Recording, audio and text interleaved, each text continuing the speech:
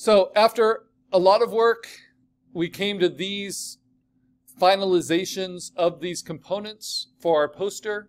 It's a pretty basic poster layout. We have a border.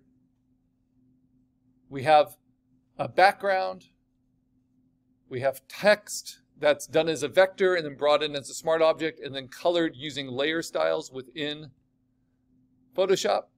And we have a spot illustration that also has line art that is a vector smart object. So all of these things are independently arranged and can be refined. But once you've kind of put everything together, sometimes I even composited in these kind of rough textures behind. And everything has like so much thrown at it. Everything has so much texture, so much color, that it can get a little overwhelming. And sometimes I find that when I work like this, the image starts to get overworked and it becomes a little fussy. And I long for the actual art that you can hold in your hand. You know, what is the product that this is going to produce? So finishing techniques. This is what I call finish. You know, I put it in quotes. How do you get to a finish on your piece? You want every aspect of it to be as rewarding as every other.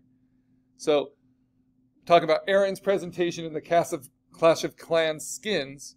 They spend as much time like texturing the top of the toe as they do the glint in the eye, right? Everything wants to feel finished because they want you to feel like it's worth the money to explore that artwork. And same thing when you're creating digital work, especially when you want it finished off. So I have a bunch of different finishing techniques I like, but one that relates to physical printing is called halftone color separation. And so I have a whole presentation on it because I want you to know that even when you finish something off in Photoshop fully, that's not the end of the road for your digital artwork. And if you go to assignments, and you go to assignment 6, you'll see some of the resources, not just the mentorship presentation on type design and layout, but also I have what's called an exhaustive explanation of CMYK color separation. So this is what halftone color separation looks like. And if you take a magnifying glass to any poster you have, any textbook you have, any color photograph that's printed, right, for like a concert poster, for an album cover, it's going to be broken up into these mechanical dots in 4 inks on white paper. And if it's on clay-coated paper, it's going to be brighter, and that's generally what we have. And those 4 inks are cyan, magenta, yellow, and black, right? If you layered those up together and you didn't use dots, this would be what the inks look like just layered as solids, right? And all together, with the black layering on top of the cyan, yellow, magenta, and this is actually just layering the cyan, yellow, and magenta together. You can see those colors in the corner here on white. You get what looks like a black, but it's really like a muddy brown, right? So that's why you need the extra addition of a black ink to get crisp contrast and clean blacks, especially for something like digital coloring. Now, there are a lot of artists like me who, even though this is an older printing process, this was started in the 30s as a photographic printing process using lithography plates. But there are artists that like this kind of retro look on new work in a variety of ways. And we'll even create animations with them. Animations that are made from individual printouts that are mechanically printed.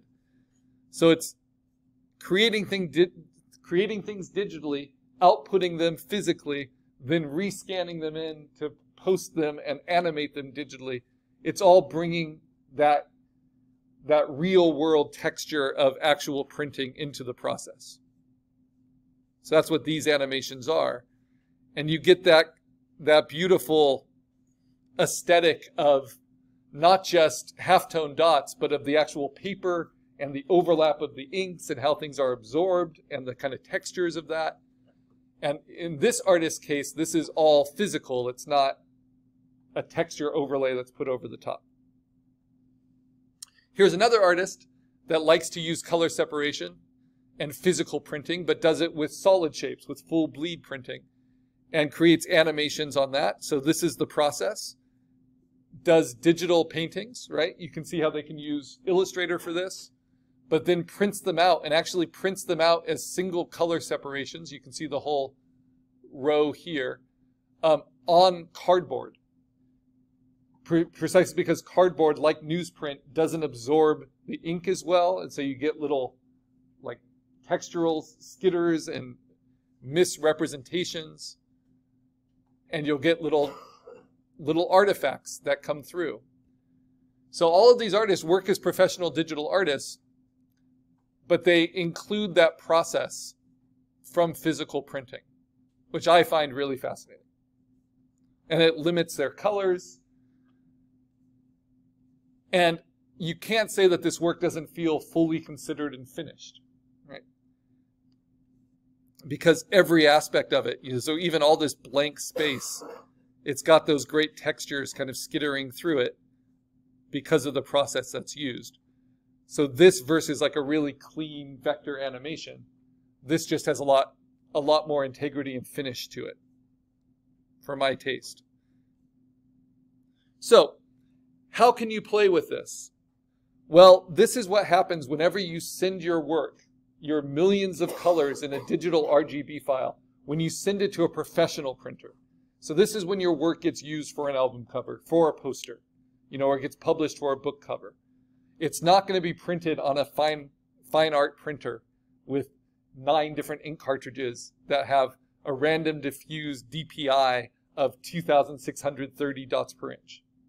Instead, it has to go through a large printing press, just like books, posters, anything mass-produced. And that's with lithography plates that are made of aluminum, that are shot with photo plates. And in order to get those tones that look like gradations in your color. So for instance, for black, or this is a sepia ink on yellow paper.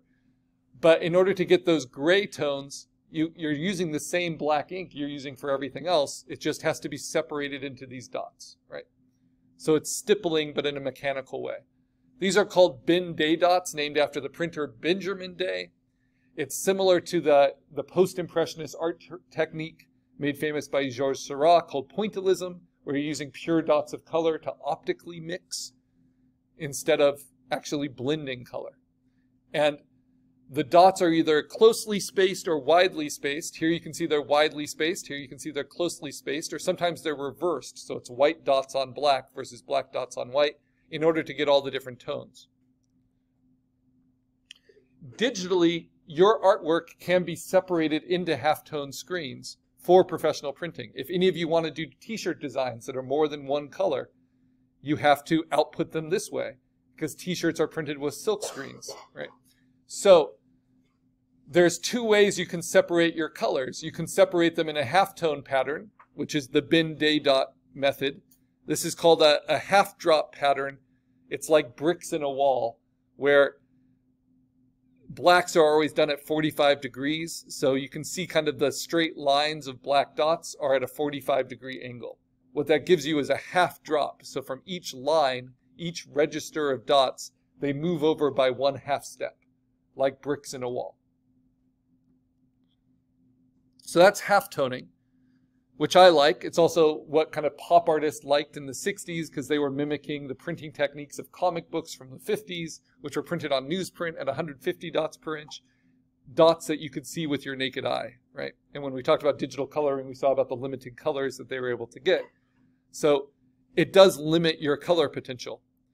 Another way of doing it is how our fine art printers work. It's called a diffusion print or an indexed dither. Sometimes it's called a sand diffusion, but it's made to look random. And yet it's not random so that it can layer up. And this image, which gives you pretty full range of color, is just CMYK done with an index dither. And up close, it might look something like this, right? Versus this image, which is done with the halftone separation. And these are the 4 layers of ink layered up to give you this full image. You can see it in a close-up with the eye.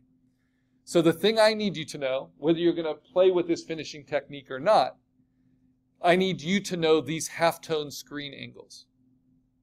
So black will always be at 45 degrees. But for the other colors to work with the black so they don't all just become a brown, muddy mess when they're overlapped, they have to be offset from each other. That's why it's called 4-color offset printing. But you can also use this technique just as a finishing technique to break up your color.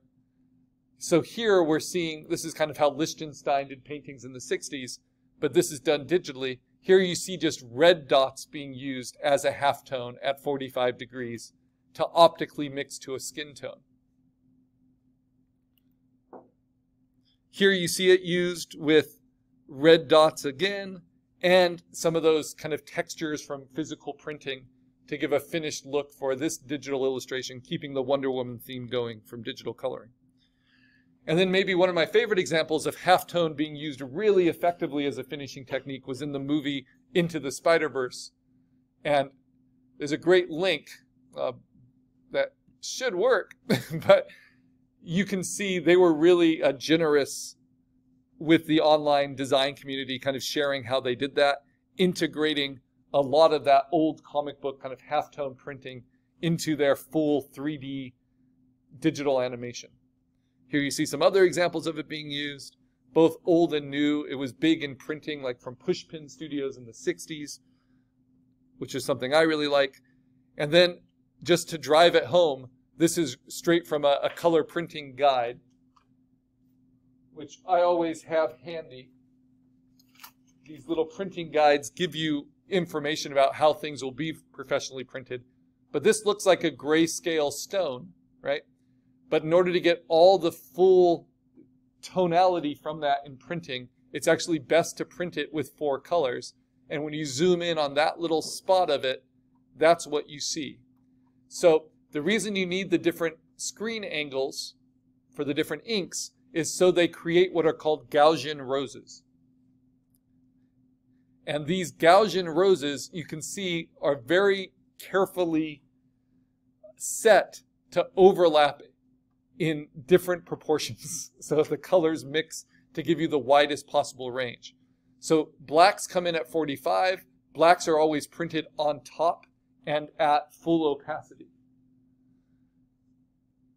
Sometimes magentas are printed under the black. Sometimes cyan is printed under the black. So cyan and magenta can swap depending on if you want it cooler or warmer. Yellow is almost always printed first. And yellow is the least flattering angle because that's at a 0 angle. It can be considered 0 or 90 degrees. It's the same thing. It's like horizontals and verticals, right?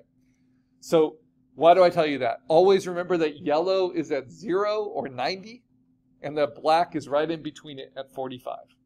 Because black is the one you want to look the best. It's printed last. It shows the most contrast.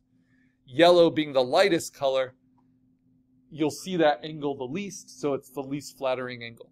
And between that, you fit cyan and magenta. So this is typically how it's done. Magenta is done at 75 degrees, and cyan is done at 15 degrees, which can also be expressed as 105 degrees. You'll see it differently in different places. So basically, this is the rule to remember. You want the black to shine at 45 degrees, so you set everything 30 degrees from that. You don't want anything within 30 degrees of the black. So 30 degrees on one end, you have cyan. 30 degrees on the other end, you have magenta.